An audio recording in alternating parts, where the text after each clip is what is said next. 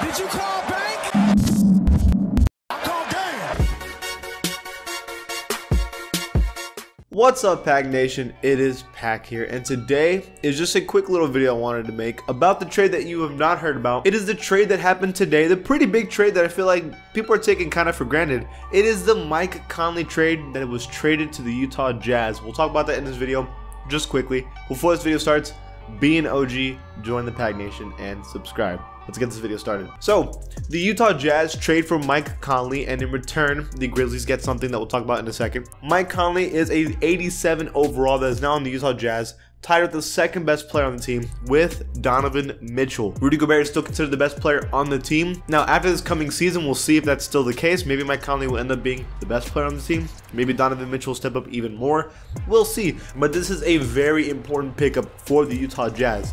What I want to mention quickly is that the Utah Jazz have the potential to be contenders this season now with Mike Conley.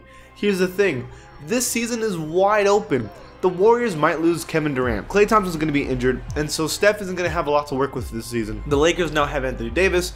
I feel like a lot of teams in the NBA now have the chance to win the championship next season, and it's going to be one of the most competitive seasons, I think, in a long time. Mike Conley puts the Jazz in that kind of situation as well. They could totally win the championship next season. It'd be hard, but they could totally do it. Mike Conley is one of the most professional players in the NBA, does really good every single season. This is a great pickup for the Utah Jazz. Of course, he would be a starting point guard with Donovan Mitchell at shooting guard, Joe Ingles small forward, Derek Favors at 81, and Rudy Gobert at 89. This is going to be one of the only teams in the NBA now that has almost an 80 overall for every single position on their team. The only one is Joe Ingles, who has been an 80 overall before, so that's a good sign for the Jazz. In return, the Grizzlies get to go in rebuild mode, essentially. They knew that they're going to have to rebuild. They're going to get their first round pick with John Morant as the new point guard for the team, so that's what their plan was anyways. They have Jonas Valanciunas, who's honestly pretty solid. He did really good with them this season for the amount of games he played. Jaren Jackson Jr. is good for them too. DeLon Wright was solid. Jay Crowder is a good defender. So is Avery Bradley. But they pick up Jay Crowder, 76 overall. Kyle Korver, who was probably not going to stay, 74 overall.